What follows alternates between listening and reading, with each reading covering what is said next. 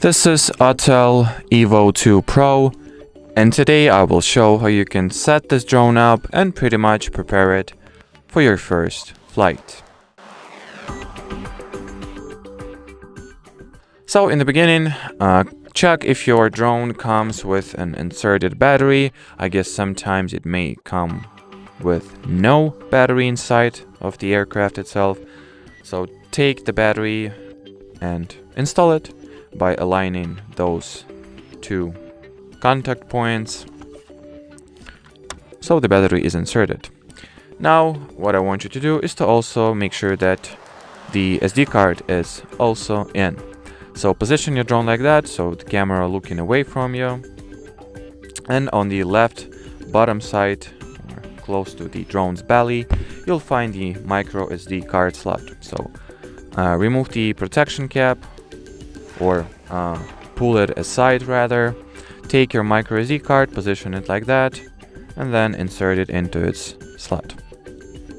Once it is slotted in, close the protective cap. So now, by the way, the drone and the remote controller come paired from the factory, so you will not need to pair them, which is good, I guess. Now take your phone, the phone that you will use to, well, pilot your drone. In my case, it's this Android Nokia smartphone. Install the AUTEL Explorer application. We have a separate video on how to get this app for both Android and iOS devices, as well as how to troubleshoot possible problems that may occur. So if you need any assistance with that, check that video out. But well, assuming that you've already gotten the AUTEL Explorer app, also take the connection cable. So this one is, I have no idea how this port is properly called, but I know, to Type-C, since my Nokia is a Type-C device.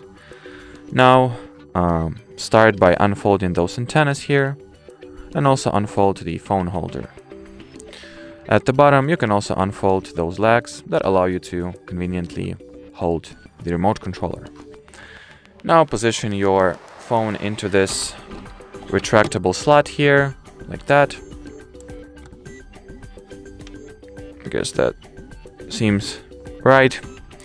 Now take the cable, and one end of it you'll need to insert into your phone, so the whatever slot you have, put it inside your device, and another end of the cable at the bottom of the remote controller, you have the, well, slot, so also insert it in.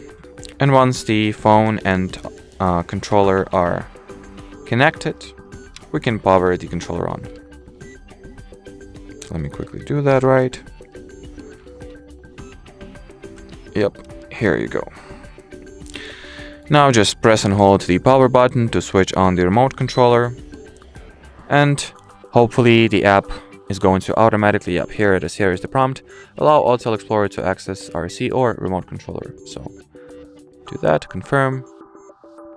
Allow AUTEL Explorer to handle the remote controller, also confirm. And well, here, before we proceed, let's actually finish taking care of the drone. So first, take out the gimbal or camera protector, then unfold the legs. So start by unfolding the front legs, since otherwise you will not be able to unfold the rear ones. So start by unfolding the front legs and then unfold the rear ones as well. Now on the drone's battery, press and hold the power button to switch the aircraft on. So as you can clearly see, the drone is powered on. Now let's wait. Yep, so the connection has been established successfully. We can now continue setting up the AUTEL Explorer app here. So select EVO II. Check if the connection wizard tells you that everything is fine. So remote controller and aircraft are connected, so we can continue. So this is done. Remote controller and aircraft connected, so we can proceed once again. Then grant the app with all essential permissions that it needs to have.